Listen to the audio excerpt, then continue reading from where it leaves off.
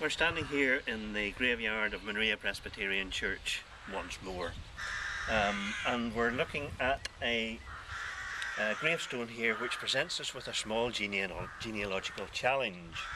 The Rev William Thompson was the minister here from 1872 to 1881 for 9 years.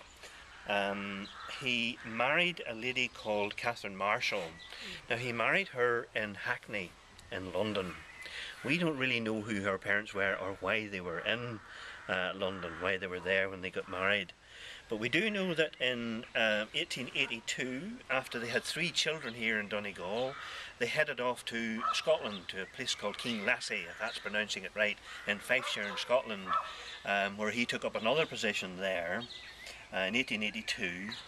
And they had 1 more child as far as we know there in Scotland, but then he died in 1891 as a very young man. He was only 39 when he died, and we are fairly certain that he is buried in Scotland. However, his wife Catherine, she only survived him by another 7 years, and she died in 1898.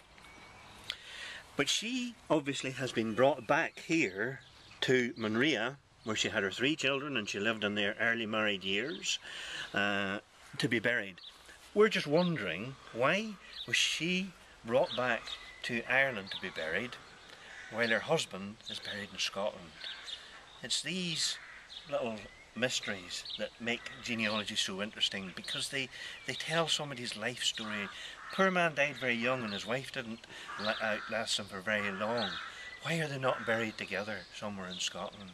Somebody must know the answer to this. Maybe we'll get some information on it. Mm-hmm. And Boyd, you have some information regarding the census of 1881? It's the census of 1891.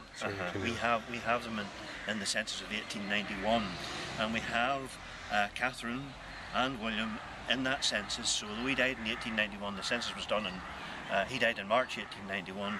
The census must have been done before that. The pair of them are still alive there. They should have 4 children, but one of their children is missing. Catherine, named after her mother, was born in 1881. She would have been 10 by the time of this census. She's not mentioned in the census, so one has to assume that poor Catherine died as a child. Yeah. And Rev William Thompson was, I think he was responsible for the building of the manse here? He actually was responsible for the building of the manse. Mm-hmm. Yeah, okay, good stuff. We've actually found the missing child, the one that we knew had died from the 1891 census in Scotland. She was born here in 1881 in Ireland, and there's her mother's gravestone there, and this is her gravestone. It actually says, "In affectionate memory of Catherine," same name as her mother, "infant daughter of the Reverend William Thompson, died," I think it's the 18th of April 1881. Yes. Now she was born in 1881, so she must have been only a very tiny baby, very tiny infant, and she died. So maybe that's why Mother came back to Ireland to be buried with her infant daughter of the same name. Who knows?